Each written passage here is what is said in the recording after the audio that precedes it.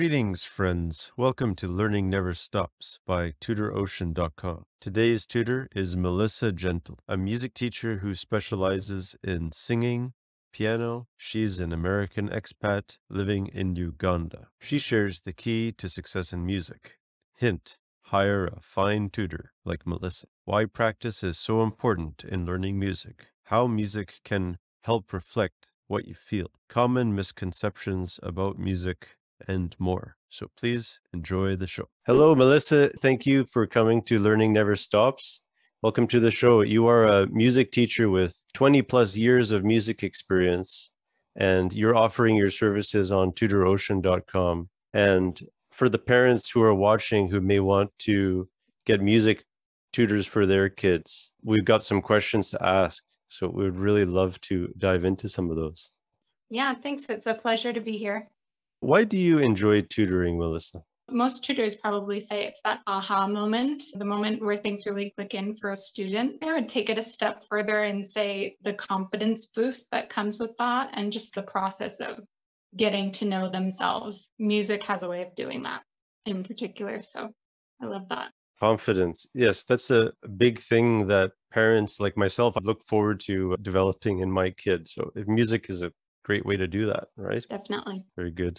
Have you ever had a tutor before? Oh, definitely. I feel like most musicians will probably tell you yes. That's how I got started. So I've studied music in particular in group settings as well as private. And I just really love the one-on-one, the way you get to connect with a teacher. It suits my personality too. I really enjoy working one-on-one with students as well as receiving one-on-one training. Can't beat it. Yes, I remember my trumpet teacher. In fact, I see him through town, and it's true, the relationship, it's so key, right? Definitely, yeah. If you could do anything, Melissa, what would you do if you could do anything without failing? It's a fun question. I have a weird answer probably. I think I would be like an astronaut for a day. I always thought it would be cool to be in space, but there's that like underlying what if astronauts have to be really well physically trained. I don't think I would pass all those tests. But if I knew I could and things wouldn't go wrong, I would love to see like the Earth in space. That's completely unrelated, but I think that's the best answer I've ever heard. It's so true. They say at the Kennedy Space Station, you can make exactly 0 mistakes in this job. oh, okay. Yeah, makes sense. What is the key to success in, more specifically, learning music? Yeah, so I think I would say for learning music, it really simply has to just start with some level of interest. And I look at that especially when it comes to children pursuing music lessons. I always ask the parent whose idea was this? Because that's a Mm. big predictor of whether the child's going to succeed. Of course, you can drum up interest, but still it's at the foundation. And sounds really simple, but I feel like that's key. But then as far as like actually making music, I would say the number one key to success would be listen. That's not just listening to your tutor, but listening to what you're doing, listening to what's happening around you. So much of music is collaborative, of course. So it's really the key. Yes, yes, that's so true. And who came up with the idea? Is this mom's idea or is it the kid's idea? That's important. We can work with art, but it's Mm. helpful to know going into it. That kind of covers what is the key to learning music. How about more generally? Could you generalize that to learning anything? Just Yeah, I have to imagine so. I feel like my life has been geared so much towards music that I contextualize things a lot, but I have to imagine thinking of the few other things I've learned in life. Yeah, it always begins with interest. And then honestly, I was never interested in math in school and I just did not do very well at it. Conversely, yeah, I can see how that would be true.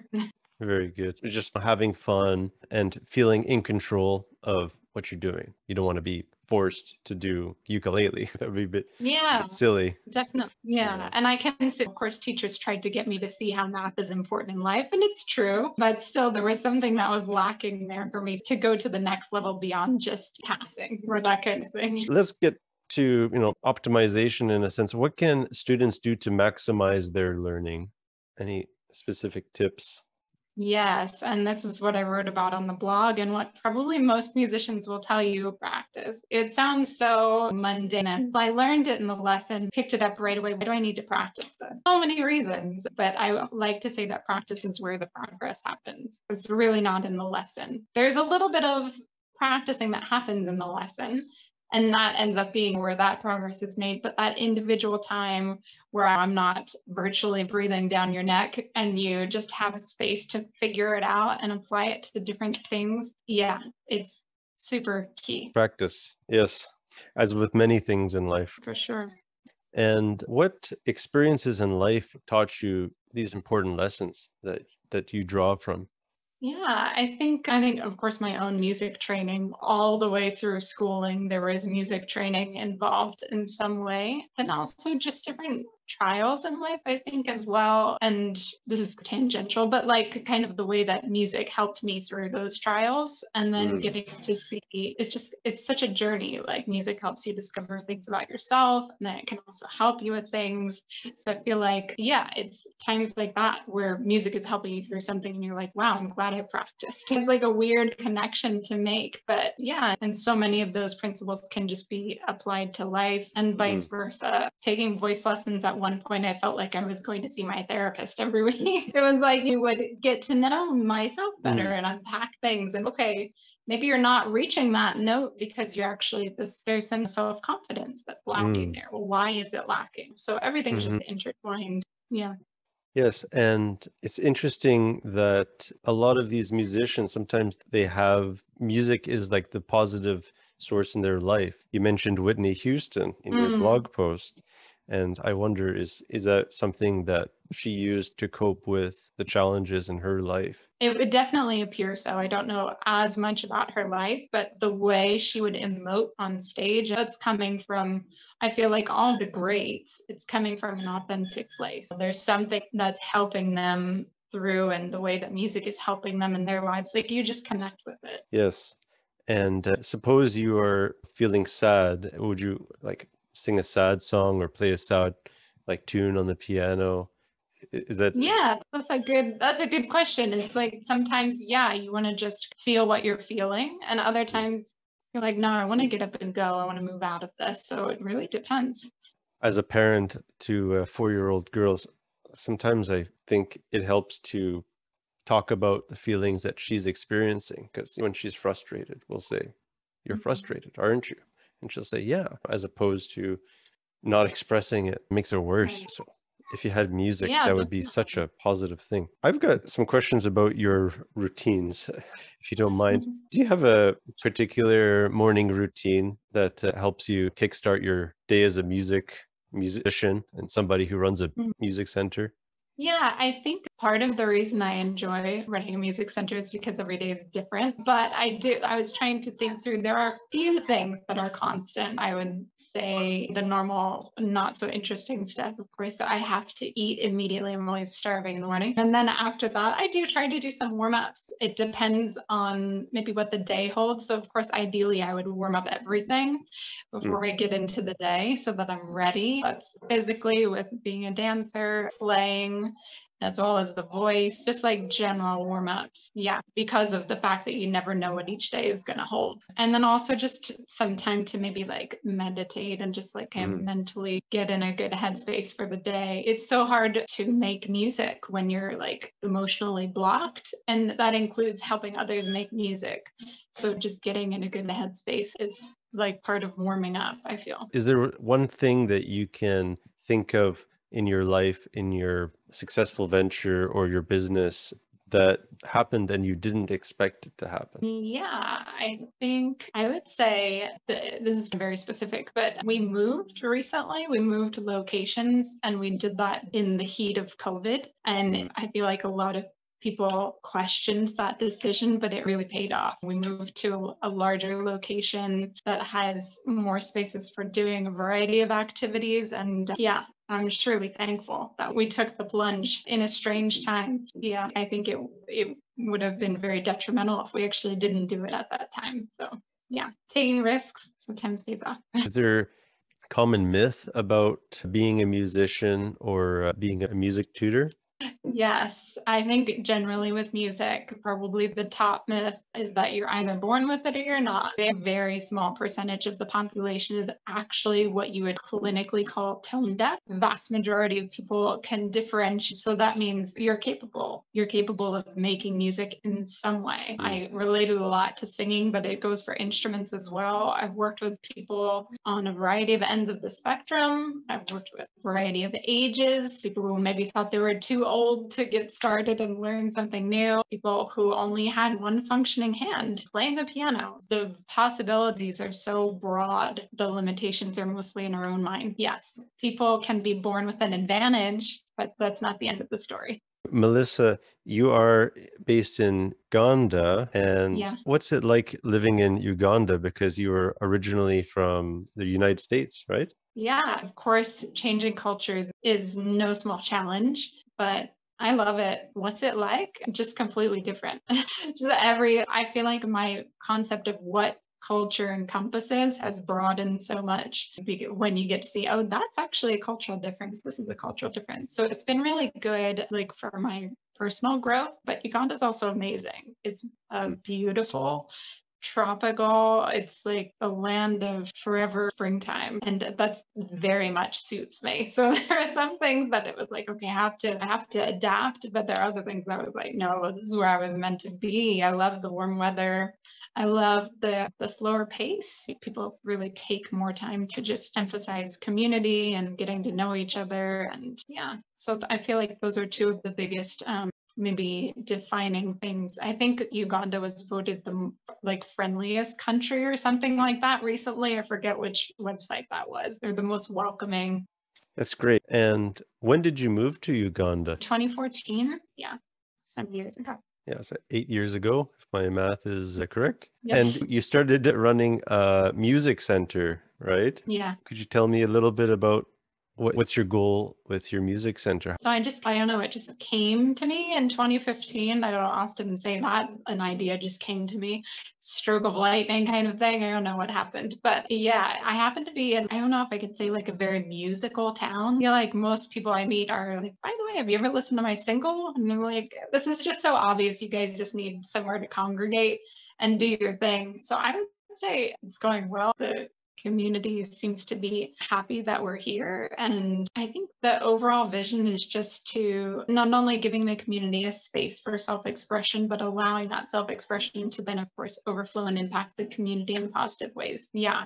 And to just be the center of excellence too, regardless of what it is. Like, I love diversity. So I guess it's no surprise I ended up in a completely different country. But I just get excited when I see lots of different styles coming together, lots of different disciplines, and then just seeing what can come out of that. It's just not just the local community that it has the possibility of affecting, but the world at large, especially in our digital age. Yeah, that's the vision.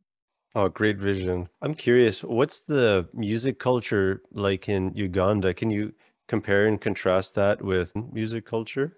Yeah, that's a great question. So you have traditional music that is more like what think people probably think of when they conjure up ideas about what African music is and stuff like that. But then Mm. there's also modern music. I don't know if you or any viewers have heard of Afrobeat, but it's a style that's coming out of mostly Nigeria, but it's also in Uganda as well. And it's really lighting up the charts at the moment. So you have the ancient, really, because the traditional, of course, Uganda is an older country than the United States. So you have that ancient side, but you also have the modern, and then you have where they intermingle. So I feel like there's a difference there. That a bit, I'm in America too, maybe as people mix some elements of classical and modern. But still, when you think about that, it's okay. Classical is European, technically. We have jazz, of course, but that's still within the 1900s. So just looking at the musical heritage. But at the end of the day, music is music. I feel like I say that all the time. So I think that's, of course, the commonality. I've shared songs that we've made we have a recording studio in house here, and I've shared them with friends in the US, and they're like, this is on my playlist now. I love this song. So yeah, I do feel like in the US, the US is much bigger. Uganda is about the size of one state.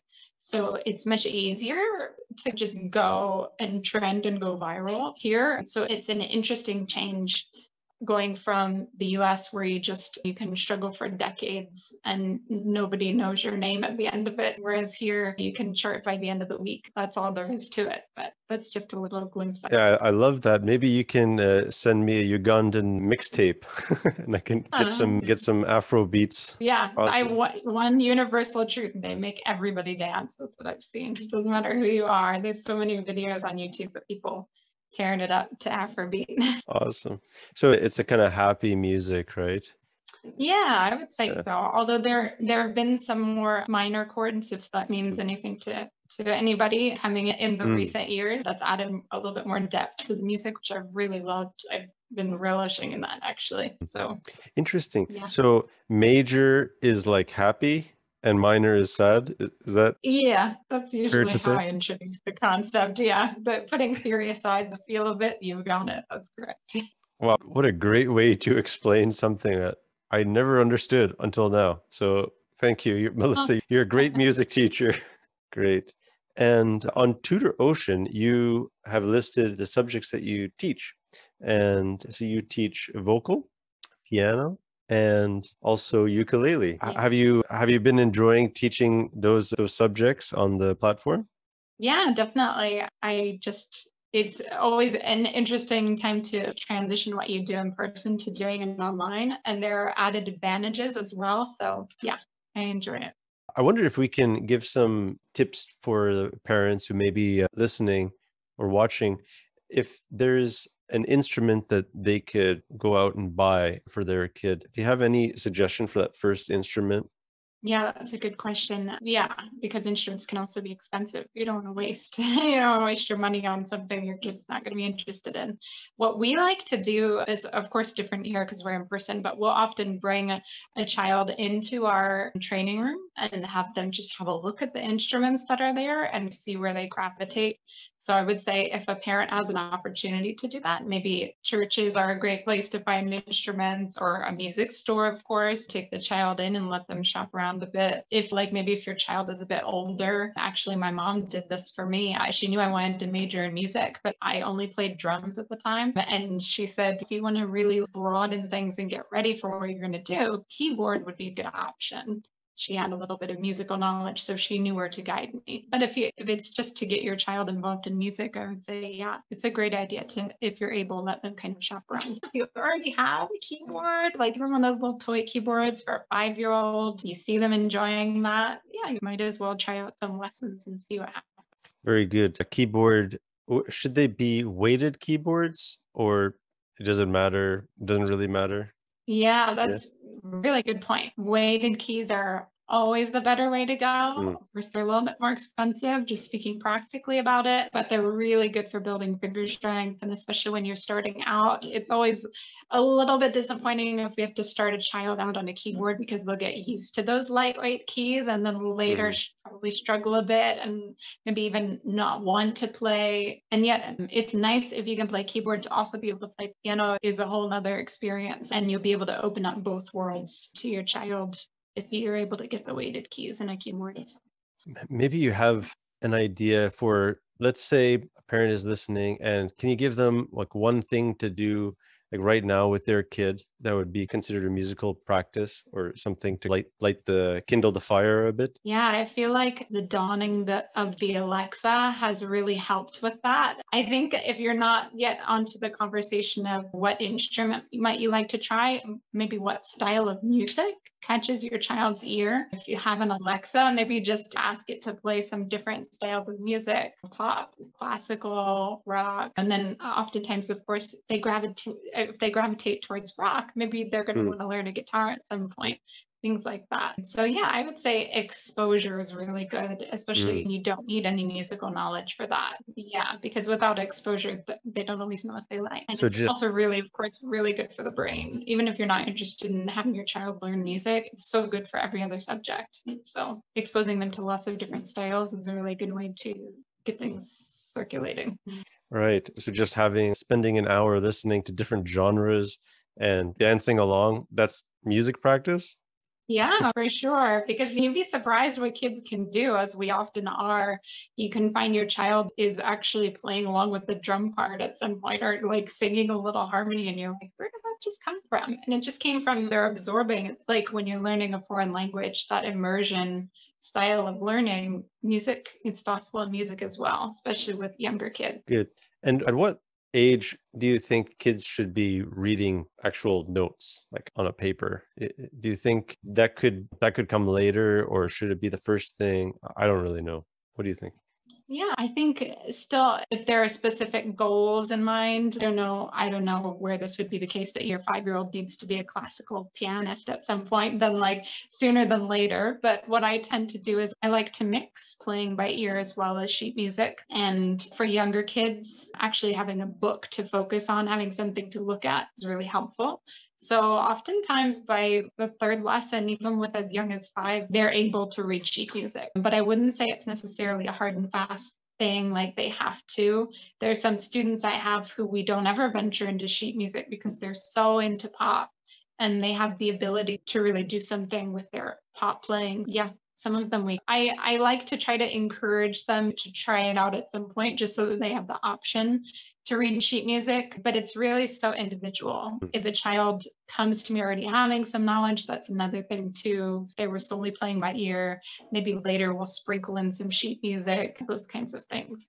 Very interesting. And I wonder why in pop they generally don't read sheet music, but in the orchestra they're all flipping the pages and so on. Is there something I'm missing? Is pop just simpler, or I think to some degree, without making anybody angry, I would say yes.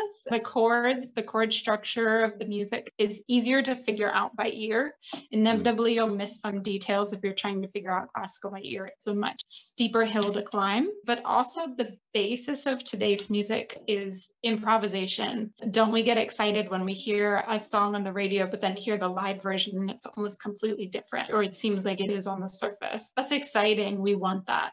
But you're not really going to do that so much with a Beethoven symphony. Like there's less room for improvisation because they spelled out every detail.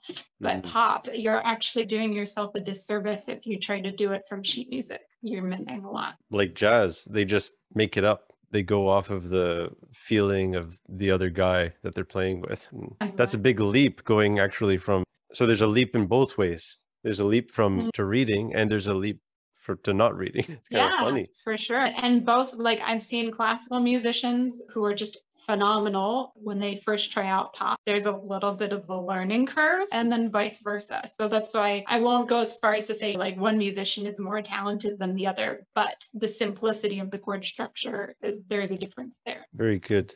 And I guess I have a question. I am an adult, and let's suppose I want to learn ukulele. How should I start? Should I just book a session with you and bring a ukulele and you'll help me to tune it and everything, and we'll get started? Yeah, I think that can be how it happens. I know a lot of people get eager and they maybe go to YouTube first before our first session. That's also okay. And then also, if you maybe wanted to learn more about how I do my sessions, I have the free 15-minute initial booking to just introduce you. But there's aside from having the instrument, there's not a ton of prep that you really have to do. Yeah, so just coming ready to learn. And I suppose voice is even simpler to get started. You just have to bring your voice, maybe a glass of water and a computer. Exactly. Don't be sick and you're ready to go. Awesome. And what are some benefits of taking a musical practice? Like for myself, like I'm working on my personal development. It means generally getting a little better at things, developing skills, getting a little smarter. And how would music benefit me, generally speaking? Yeah, so there's so many aspects of it. Of course, when you have an outlet for self-expression, but also maybe is like sounds good to you, that's really helpful for processing things. There's also the aspect of, I think, focus is something that's more and more perhaps an issue in our society where things change so fast. So having to sit down and focus on something for an extended period of time, it's really good for the brain. Yeah, you use both sides of your brain, especially when you play like piano. And I think a lot of us know the benefits of that. And of course, there's been so many studies showing like maybe if someone has dementia in older age, yet they still remember songs that they learned as a child, there is a part of the brain that gets tapped into that we don't always engage just on a regular basis. So it's great for brain health, staying sharp, physical coordination. yeah, like I said, getting to know yourself better. Music has a way of doing that. Yeah, so many things. And I think voice in particular, I would say, mirrors a lot with maybe if someone is spiritual, they'll notice like there's a lot of parallels between their vocal journey and their spiritual journey. So that's something that's available as well if that's something that interests someone. So, That's great. And also, there's potentially a career in there. So one could actually be a musician. And yeah. you can speak a little bit since you've been doing this for 20 plus years. You've performing. And what is it like to be a musician? I always wondered, what's it like to be the life of the party when, everything's happening and musicians up there, people are clapping. How does that feel like? Yeah, and it's so funny that you use the phrase life of the party because I am by nature an introvert. And people often tell me, but I can't tell because you get up in front of hundreds of people and just do what you got to do and enjoy it. And I do enjoy it. It's really fun when you feel the audience coming into the music with you, like whether they're singing along or dancing, or you can tell you just touched on someone's all time favorite song. Maybe if you're doing a cover or a song that you wrote and it speaks to someone in the way that you actually hoped it would, it's one of a kind. And it's something that you think of music as a career, and one day you retire from a career. It's not something I'm ever going to stop doing. I'll be singing for my cats when I'm old if nobody else wants to hear it.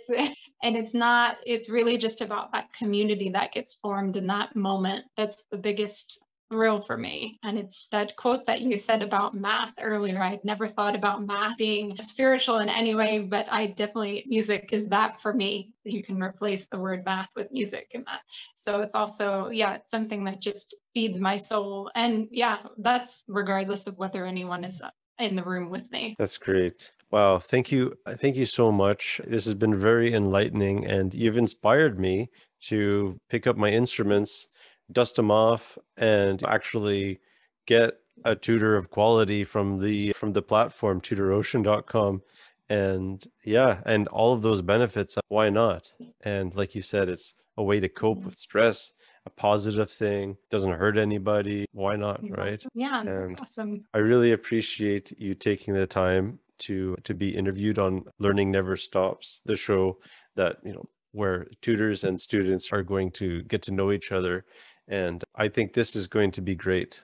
I think this is going to bring in some new students for you because they're going to just see who you are now and really connect with you now. So I really appreciate it. Yeah, it's a pleasure. Thank you. Friends, I hope you enjoyed this interview with Melissa, the music tutor. She is available to help you or your kid learn piano, singing, dancing, or ukulele. If you enjoyed this podcast, please take a moment to subscribe on Apple Podcasts. It will help us out and we'll make more content to deliver to you. Thank you and have a great day. Cameron, over and out.